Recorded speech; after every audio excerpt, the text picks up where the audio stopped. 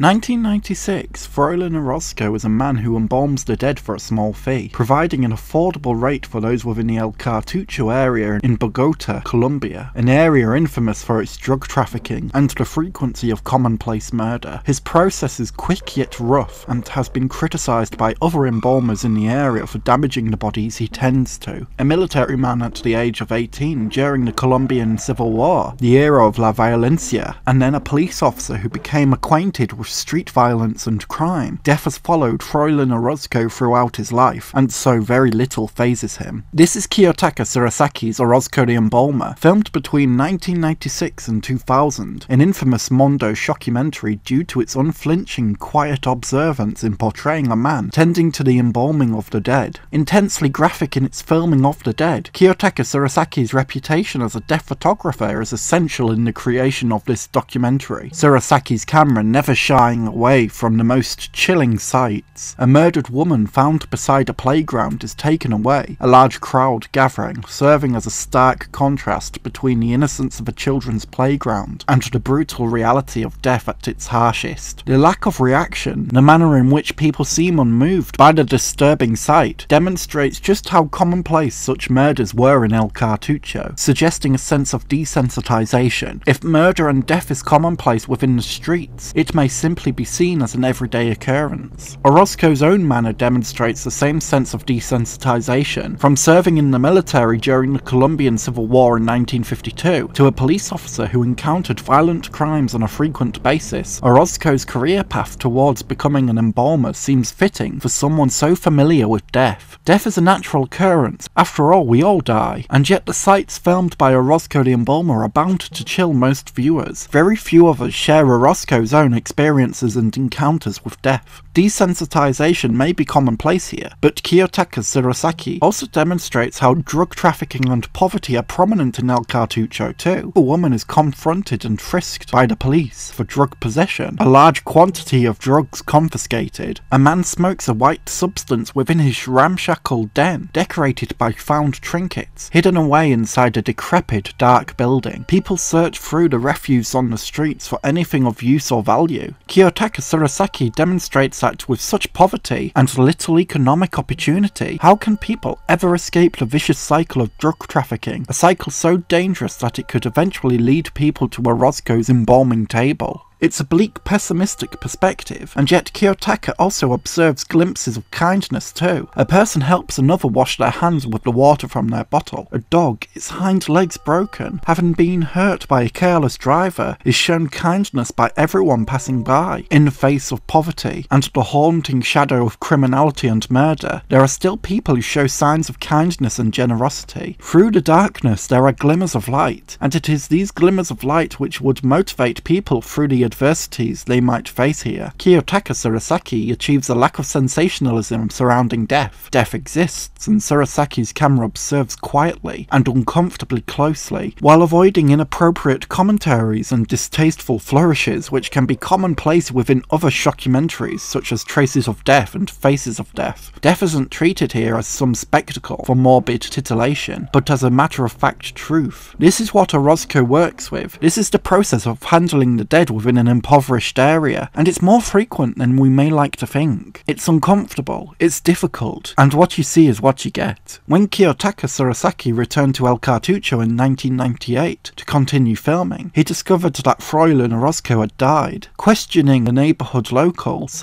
it is discovered that Orozco had suffered from a multitude of health complications, including cancer. The only indication of Orozco's dwindling health was the day he was unavailable for filming due to a hospital visit. One of the locals reveals that Orozco, shortly after his hospital visit, went straight back to work and strained so much in lifting the bodies that a hernia formed, nearly rupturing his sutures, which he attempted to hide by tightening his belt around the hernia. It reveals a stubbornness in Orozco that he was unwilling to reveal the extent of his diminishing health and to continue working such laborious work, and yet this stubbornness is contrasted by the significant need for someone to continue providing the embalming service to those in poverty. In a mixture of selflessness and persistence, Orozco's encounters through life with death ultimately ends with his own. As Kiyotaka Tsurisaki returns once more to El Cartucho in the year 2000, it is revealed that Orozco's workplace no longer stands, now filmed as an empty lot, a section of which would later become the Terza Millennio Park. An attempt to clean up the area, yet the park was met with protests due to the lack of planning to move citizens of the El Cartucho area into other housing. Amidst the rubble of demolished housing, and the levelling of Orozco's workplace offers a somber, sobering observation. Just like human life, everything must end. In conclusion, Kiyotaka Tsurisaki's Orozco The Embalmer avoids the pitfalls of trashy shockumentaries by quietly observing its subject, as well as Fräulein Orozco's surroundings, detailing the drug trafficking, crime rates, and murder that keeps Orozco in business. A bleak portrait of an upsetting world, Orozco provides affordable rates to those who need it, and his process is documented with curiosity for humanity's mortality. Graphic and upsetting, Orozco The Embalmer's evasion of sensationalism is refreshing, even when its portrayal of death is chilling to the bone.